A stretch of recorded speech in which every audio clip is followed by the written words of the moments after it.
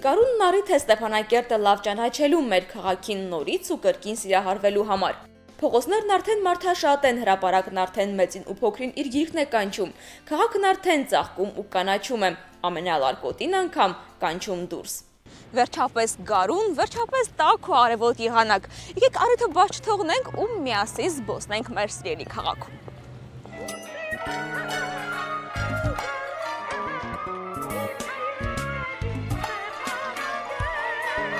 Զբոսանքը Ստեփանակերտով հին ու բարի հիշողություններ է ծնում, աշխարհի այս փոքրիկ անկյունն ավելի ու ավելի ջերմացնելով։ Ես հիշում եմ մեր Ստեփանակերտը սկսվում ալել այս Պիտաչոկից, կենտրոնական փողոցը Պիտաչոկից միջով Վայենի գարադոկն առհասնում կոչվում էր Զակ Ֆեդերացիա։ Այս փողոցով մենք այնքան սանկ ենք քշալ, այսքան մաշիներ չիլալ, այսքան կայարաններ չիլալ։ Ուրեմն Վայենի գարադոկից նստում մքլալ, մեկը-մեկին յուրուր մեջ կան փռնելավ, քշանը մքլալ, ծմռնը վախտը, միջով էս Պիտաչոկը, ով վերոսնում չար, ուրեմն տանել արտավ։ Ընդհանրապես центр нашего города Ստեփանակերտը как раз էս Պիտաչոկն այլալ։ Հյուր ուզեցալ ստեսնաս, հինչյան ուզեցալ զյուրությանը ստեսնաս, այդ ямս իլալ Պիտաչոկը։ Ստեղ մուկ մեր մանկությունն կանցկացրալ,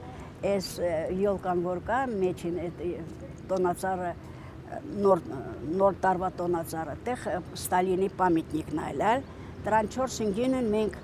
երախաներ ենք հլալ, ջիջլախտ ենք խաղանել էսիլալ, կլասիկ ենք հլալ խաղանել ես, գյուղլկան ենք հլալ խաղանել ես։ Այս սա մանկությունը, եթե իմ հասակի ժողովուրդը կա, պատկերացրեք, որ մենք լող ստեղ ենք սկսալ։ Հետո ուժը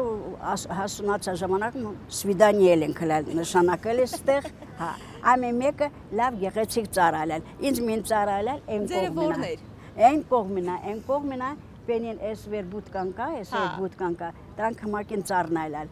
հա, վազենք տալիս իլալ մարդամերձար գիդում քլալ վեր հենը քնական դեր սպասելիս բայց շատ էլ կարթողներ են ելալ մեկին չես տեսնել որ գիրքը կռնտակին չինար ստեղ կնստի կարթի տափին կնստի կարթի բայց կարթիլի համար ժողովուրդը շատ պատրաստ են ելալ ասում են տարվա բոլոր եղանակներից Ստեփանակերտին ամենաշատը գարունն է սազում իզուր չեն այս փոքրիկ քաղաքն անվանել հենց կանաչ քաղաք գարունը կաբուտ սպեցիալն Ստեփանակերտի համար այլալ դուս եկած ծաղիկներով, անուշակներով, այն որ ասում խնջլոզը, որտեղ նայալս է խնջլոզը այն սպիտակ ծաղիկները են այլալ, ծաղկանություն կորած այլալ, և շատ սիրուն այլալ, эс цары, эс туя деревья вот эти вот, они так и остались, это было наше украшение, оно так и осталось, весь город был зеленый. И когда кто-то приезжал, ну, к нам часто приезжали, но мы сами любовались своим городом, потому что это была сказка, зеленая сказка. Ժամանակին ստեղ լող անտառը արտահայտ եղալ կանաչ։ Հիմա շենք են սարքել, ակուրատնի գեղեցիկ նայում ես քաղաքին մազա, տեքստա տալիս։ Конечно, ժամանակին ավելի գեղեցիկ կլալ, որտե բունության մեջ են կլալ ապրելիս։ Հիմա իսկուստնի տնկում են ասեն լավ տարրա։ Բունություն ավելի գեղեցիկ չէ, մեն հինը։ Հին ավելի լավ չեմ, հիմա բաց քաղաք գեղեցկությունը, ոչ մեկ քաղաքում շատ տեղերում է, մեր քաղաքի նման հանգիստ քաղաք, գեղեցիկ քաղաք չկա։ Կանաչ քաղաքը և ծաղիկների մեջ կորած։ Այստեղ բասեյնի 4-անգին վարդեր այլա,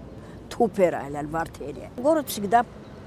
поглощался цветами. Цветы были везде, и аромат по городу был бесподобный. Никакие духи, одеколоны не нужны были, потому что город сам красиво пахнул. Знаете, что мне нравится в Степанакерте, что он очень спокойный. Очень спокойный. Он в тебя вносит какой-то колорит спокойствия, и ты получаешь умиротворение от города.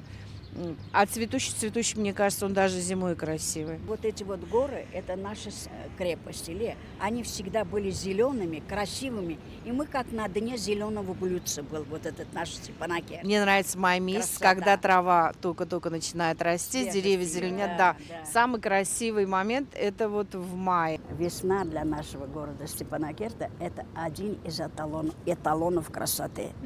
Это воздух, это красота, это чистота. Это определял наш Степанакертов, наш облик нашего города Степанакерта и облик самих жителей города Степанакерта. Вот сейчас вот я хожу по городу, очень благодарна коммунальной службе, которые каждый раз подметают, убирают, хотят сделать город красивым. Но нам еще нужно подумать о том, что те, кто убирают, это так же, как наши родители нагинаются, убирают. Но мы должны сохранять эту чистоту. В школах должны воспитывать в детях культуру обращения с городом, поведение в городе. Не бросать, не разбрасывать, а убирать и дорожить своей красотой. Որտեղ էլ գնաս, ինչ էլ տեսնես մեկան։ Ամենամոտիկ տեղը գնալի այդ Երևանն այլալ, Պլոշիչ Լենինը այլալ առաջ, Ազատության հրապարակը հա։ Դեղ ընկլել, դեղ էլ շատ ծաղիկներ են, բայց ընդեղին ծաղիկները այնքան չեն, ինչքան մեր Ստեփանակերտ, չնայած Պետաչոկը, տունը, բաղը, թե ինչա, սաղ ծաղիկներում կորացել են։ Մանավանդ գարնան ժամանակ այն սիպտակ ծաղիկներ են, խնջոլոզի ծաղիկները, դե постоянно ամենտեղ էլալա։ Вообще очень красивый город был, цветущий город был. Не напрасно говорили, что город можно сопоставить с ботаническим садом. Настолько был красивый. Ботанические территории Айляльвер, что выращивали цветы, и эти цветы распространяли по всему городу. Очень цветущий и красивый город был. Я не знаю, я побывала, наверное, везде и всюду, по всем странам была везде, и все время возвращаюсь сюда, в Степанакерт, и говорю, нет красивее и нет чудеснее города, чем наш Степанакерт. Կար ժամանակ, որ Ստեփանակերտն իր բույրն ուներ, երբ ծաղկում էին որոնիները, իսկ դրանք մեր քաղաքում շատ էին, Ստեփանակերտը դառնում էր գույնի ու բույրի քաղաք։ Տարածքն է, Շամյան արձանավոր դրած է, լիպի ծառեր արած, սա կտորել է, ընդեղ սարքել է այդ արձան։ Ամենագեղեցիկ ծառն է, գեղեցիկ հոտ եւ շանջերներ են նրան համար մեռնում։ Լիպի մեղր, ագացու մեղր։ Դա մենք մեր պատը գիտես ինչա։ Մենք սաստան ենք տուն ծառին,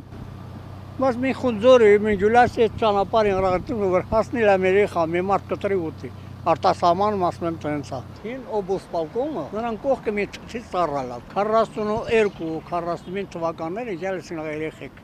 այդ թթից ուտելի սոված է։ Մեր հին բաղն է սր, մեր ստոպ մաշտոցի բաղն է սնալա։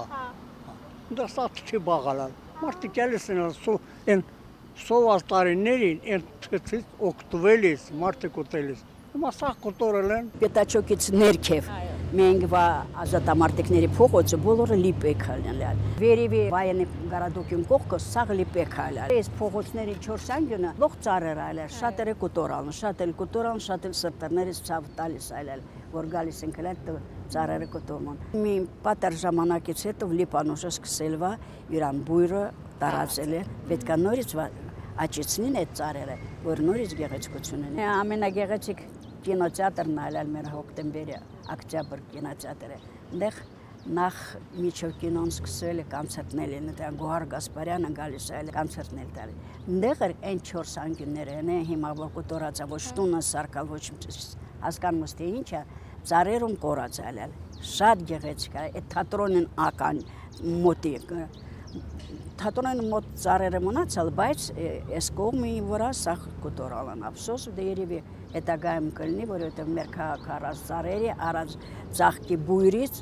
չի ընդունվել։ Լիպովի ծառը շատ էր, особенно օկտեմբերի մոտ, չունա կինոթեատրը, նույնքերը շատ լիպով ծառեր։ Եվ ժողովուրդը խաղալիս են, չայ պենի հետ խաղալիս են։ Դու սիրուն քաղաք, դու սիրուն քաղաք, դու գարուն Եվ նորից ու նորից Ստեփանակերտին հանգում է այն մտքին, որ Ստեփանակերտից գեղեցիկ ու կանաչ, ծաղկուն ու գարուն քաղաք չկա աշխարհում։ Մեր բունության ման ոչ մի բունություն չկա։ Ամենագեղեցիկը մեր քաղաքն է, ամենագեղեցիկը մեր Ղարաբաղն է։